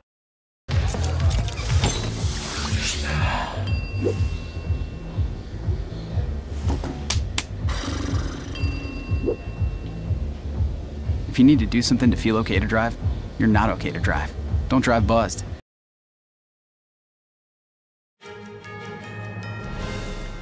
Lobbyists may soon have to choose between the U.S. and Communist China. Senator Marco Rubio introduced a bill on Wednesday that would put American lobbyists at a crossroads. Rubio's office said many lobbying firms are working on behalf of Chinese companies with ties to the country's army or involved in gross human rights abuses, such as the genocide in China's Xinjiang region. But at the same time, the same lobbying firms are also representing American defense contractors. The bill, dubbed the CCP Lobbying Divestment Act, would prohibit U.S. defense contractors from hiring lobbyists who also represent companies on U.S. sanction lists due to national security concerns. Drones may be next on the list of Chinese goods the U.S. targets. A bipartisan group of lawmakers is asking the Biden administration to impose higher tariffs on Chinese drones and issue incentives to boost domestic manufacturing. In a letter yesterday, lawmakers said 9 out of 10 commercial drones in the U.S. are made by Chinese companies. It said the current 25% additional tariff on Chinese drones is not enough to combat the surge in imports. Lawmakers also raised concerns over drones made by Chinese companies that are shipped from other countries. National security concerns were also mentioned. The letter said there's a risk of U.S. residents' personal data falling into the hands of Chinese military. Congress banned the Pentagon from buying or using drones and components manufactured in China in 2019. And the House Foreign Affairs Committee is examining how to counter Communist China on the world stage. In a hearing this morning, government officials discussed empowering American businesses and allies in the face of threats from the Chinese regime. The third example I'd like to note is combating PRC economic coercion, which I know is of interest to this committee. This is one of my highest priorities, and I'm grateful for this committee's leadership on the issue. When partners face coercion, we are willing and we're able to help.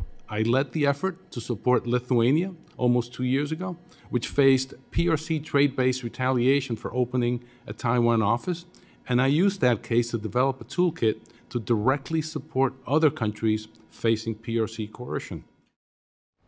Undersecretary Jose Fernandez highlighted his team's efforts to confront the Chinese regime's predatory economic practices. He named 3 areas: vulnerabilities in critical mineral supply chains, global semiconductor value chains, and allies faced with CCP economic coercion. The U.S. Air Force tested a hypersonic cruise missile in the Pacific for the first time. The Air Force says a B-52 bomber fired a full prototype operational hypersonic missile on Sunday. It flew out of Andersen Air Force Base on the island of Guam. The weapon consists of a rocket booster motor and the hypersonic glide vehicle, which carries a conventional warhead. It's intended to attack high-value, time-sensitive land-based targets. Hypersonic glide vehicles travel at speeds faster than 4,000 miles per hour, making them difficult to detect and to intercept in time. The U.S. has conducted previous tests off its mainland, but this one was intended to send a clear message to Beijing that Washington remains steadfast in the Pacific. And Secretary of State Antony Blinken is traveling to the Middle East again as the war rages in Gaza. He said a ceasefire agreement between Israel and Hamas is getting closer. I think the gaps are narrowing, and I think an agreement is very much possible. We worked very hard with Qatar, with Egypt, and with Israel to put a strong proposal on the table. We did that. Hamas wouldn't accept it. They came back with other requests, other demands. The negotiators are working on that right now. But I believe it's very much doable, and it's very much necessary. Blinken is on his 6th urgent mission to the Middle East since the war began. He was in Saudi Arabia and met with the Crown Prince yesterday. And today, Blinken is in Cairo and meeting with the Egyptian president. Egypt is one of the key mediators in the ceasefire talks. Blinken will also travel to Israel this week as relations have soured dramatically in recent weeks. The visit comes amid disagreements over Israel's plan to conduct ground operations in the city of Rafah. U.S. and Israeli officials say that Israel has been able to gather a lot of intelligence on Hamas during the war. The intelligence includes details about Hamas's leadership, command and control, and communications. The Israeli military reportedly gathered it from hard drives, cell phones, laptops, and maps seized during their operations in Gaza. They also received help from U.S. electronic eavesdropping. And zooming out, the U.S. has submitted a draft UN resolution calling for an immediate ceasefire. It's tied to the release of hostages held by Hamas. And today, officials from 36 countries and UN agencies are gathering in Cyprus. They are discussing how to expedite aid to Gaza via sea route launched last week. And Israeli Prime Minister Benjamin Netanyahu could address Congress soon. House Speaker Mike Johnson says he will extend an invitation after members of his conference encouraged him to do so. While speaking to CNBC, Johnson also revealed he had been invited by Netanyahu to speak about the Knesset. His predecessor, Kevin McCarthy, addressed the Knesset when he was Speaker. And now we have some short headlines from Belgium and other European countries. American and European officials today advocating for nuclear energy in Europe. They're meeting at a summit in Brussels, seeking to rebuild the European industry after years of gradual decline. Nuclear energy is a low-carbon source. The political push to expand nuclear is part of Europe's drive to hit climate targets. White House climate advisor John Podesta spoke on the issue at the summit today. Expansion of nuclear power is critical for tackling the climate crisis that is really beginning to disturb virtually everyone across. The European Union committed to cut net greenhouse gas emissions by over 50% by 2030. This has renewed the interest in nuclear power. Another reason is that Europe wants to find alternatives to Russian gas following Moscow's invasion of Ukraine. But the push toward nuclear faces problems such as a lack of investment and cost overruns and delays in recent projects. Europe is moving closer to using Russian money to buy weapons for Ukraine. The Prime Minister of Belgium today welcomed the proposal from the European Union.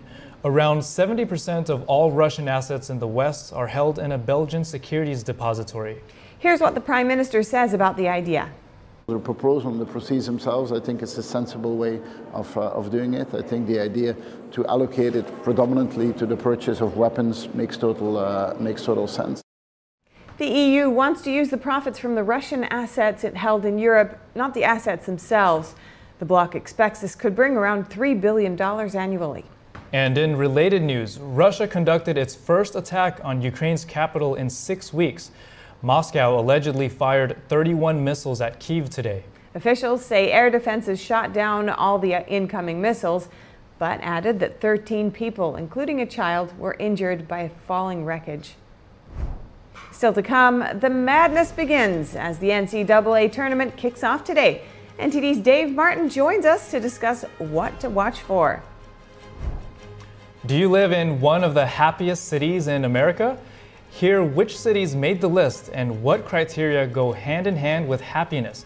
More shortly here on NTD News Today.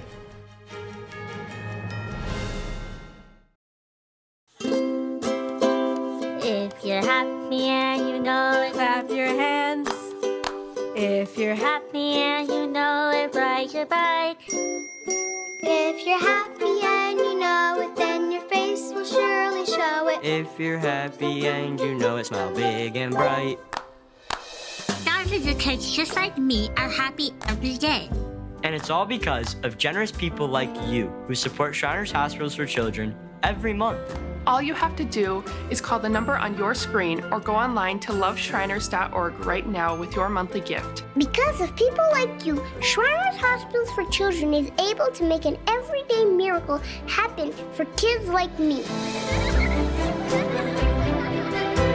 If you're happy and you know it, dance around.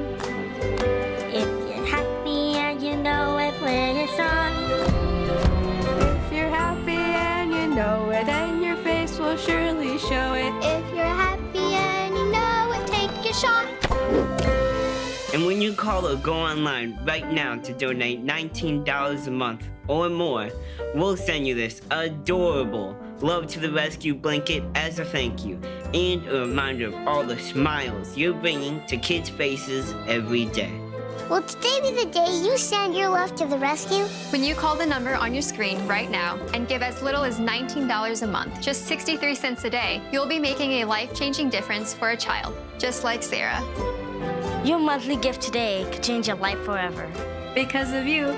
We are happy and we know it. Thank you. Thank you. Thank you. Thank you.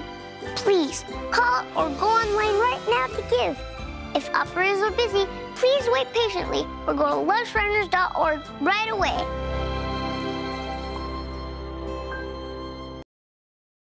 Are you ready to help your family get prepared for the unexpected? Everyone in? Here we go! Ladybug and Cat Noir know how important it is to be ready. Because you never know when Hawkmoth is going to strike or a disaster will hit.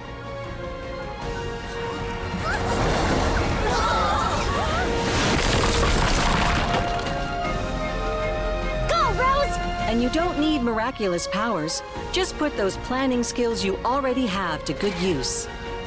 Know who to call, decide on a safe meeting location, and create an emergency preparedness kit. Make a plan that will help you and your family be ready when emergencies happen. Ready Kids can help. I'm coming to save you! Get started at ready.gov/kids.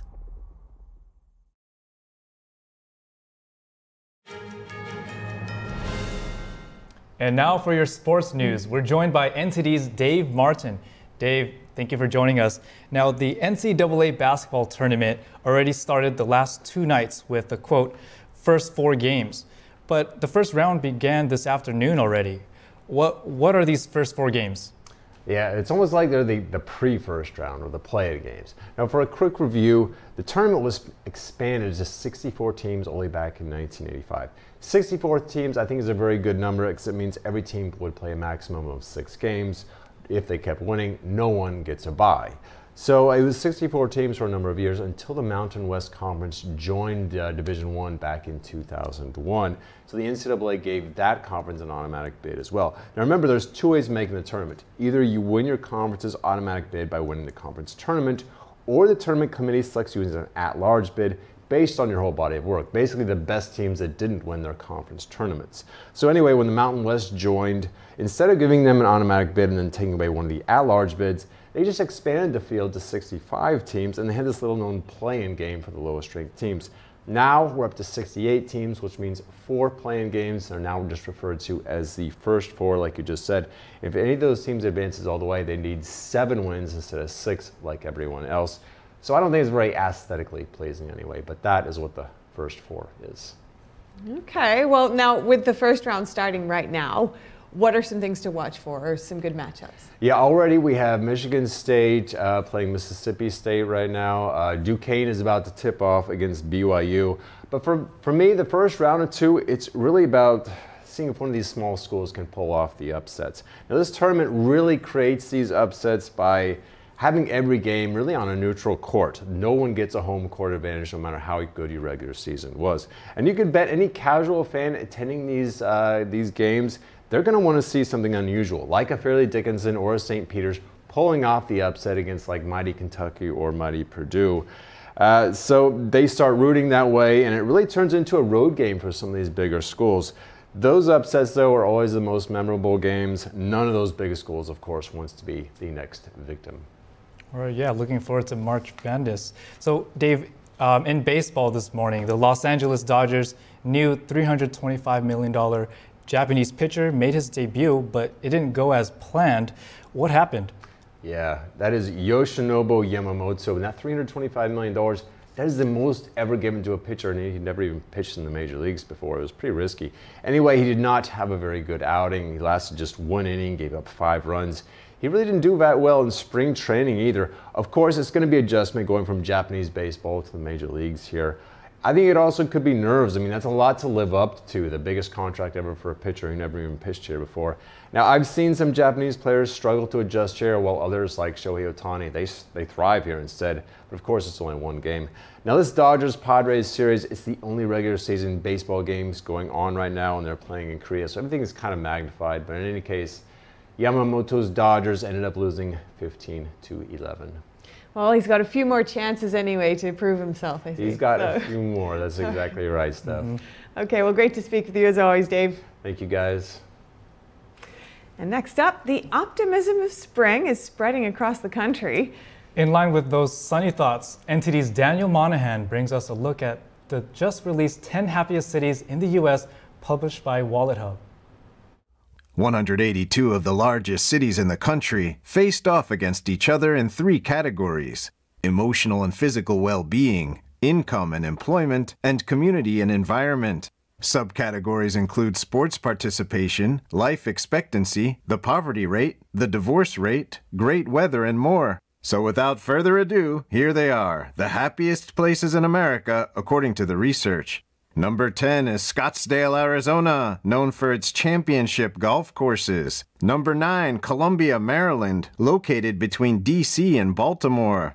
Number 8 is Pearl City, Hawaii, named after the pearl-bearing oysters that were once found abundantly in its harbor. Number 7 is San Francisco, California. Hawaii strikes again at number 6 with Honolulu. Number 5 is Irvine, California, known for its parks and open spaces. Number 4 is Madison, Wisconsin, famous for its craft beer and cultural events. At number 3 is San Jose, California. Number 2 is Overland Park, Kansas, with the highest level of sports participation in the country and the lowest poverty rate. And now the moment you've been waiting for, the happiest place to live in America, in at number 1, is Fremont, California, where 80% of the households have an income over $75,000 a year. Regardless of where you live, the person who has the biggest influence on how happy you are is most likely you. And research shows social relations may be the most important factor. So here's to bringing positivity in your own home. Daniel Monahan, NTD News. The United States and some large Western European countries are dropping in a global well-being index. Nordic nations, on the other hand, are keeping their grip on the top rankings. NTD's Andrew Thomas has more on rising unhappiness among younger people here in the U.S. The annual World Happiness Report is based on data from U.S. market research company Gallup. The University of Oxford leads a global team to analyze the numbers. The United States dropped out of the top 20 for the first time, falling to 23rd place from 15th last year. Spring breakers in Miami Beach helped explain why. No, I've definitely seen people that have been happier than me for sure. I mean, there's a lot of stuff that, you know, that goes on different in their lives and everything, and we go through different solutions and like all this, and like all the time. I think because of how expensive it is to live now, and a lot of people depend on like their financial situation to make them happy. And it's the struggle when you don't have the financial stability to like live. 24-year-old Ohio resident Jaylana Hart mentioned inflation, but she's doing all right. Well, I think inflation has, made a lot of people struggle more, so that can be true, but I don't know. A lot of people want to come here, so I don't think it's too unhappy. That's how I look at it. A global happiness ranking for ages 60 and over would put the United States in 10th place, but life evaluations from those under 30 alone put the United States in 62nd. Andrew Thomas, NTD News. Want to propose but unsure if she'll say yes? Increase your odds with this. Christie's is auctioning off a rare 17-carat diamond ring. It's got the highest possible ratings for clarity and transparency. This paracut rock also has a D color rating, which means it's completely colorless. And it even comes with a custom Happy Winston navy blue case. Set in platinum, Christie's is predicting the ring will go for between 700 grand and a cool $1 million. But it's an auction, so you could get lucky. You've only got until Thursday to place an online bid. And that's all for today's news. Thank you for tuning in. For round-the-clock original news coverage, visit us at ntd.com or download our NTD app. And be sure to stick around for NTD Newsroom at 3 p.m. Eastern. We'll cover more stories from the U.S. and around the world.